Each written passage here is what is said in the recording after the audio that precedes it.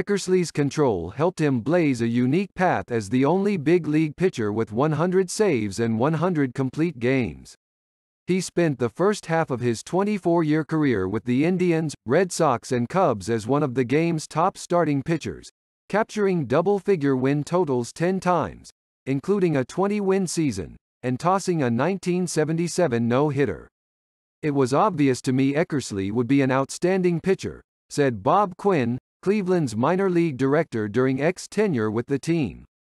"He had outstanding speed and intimidated you with a sidearm slider.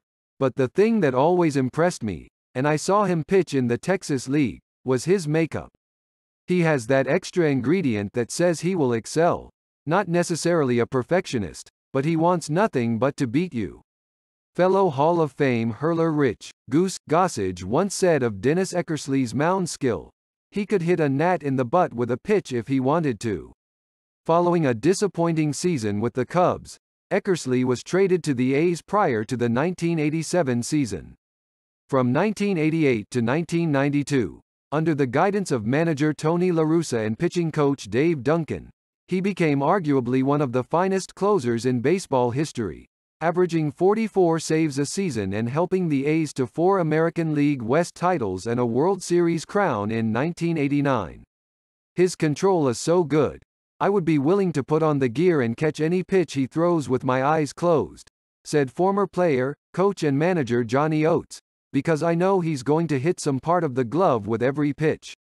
Eckersley's 1992 season may have been his most dominant, finishing with a 7-1 record, a 1.91 ERA, a league-leading 51 saves, and 93 strikeouts with only 11 bases on balls, 6 intentional, in 80 innings pitched. As a result, he won both the AL Cy Young and Most Valuable Player awards. Fellow pitcher Jerry Roos said, "What he's doing right now is setting new parameters for relief pitchers to come. He's going to be the basis of what everyone else is compared to."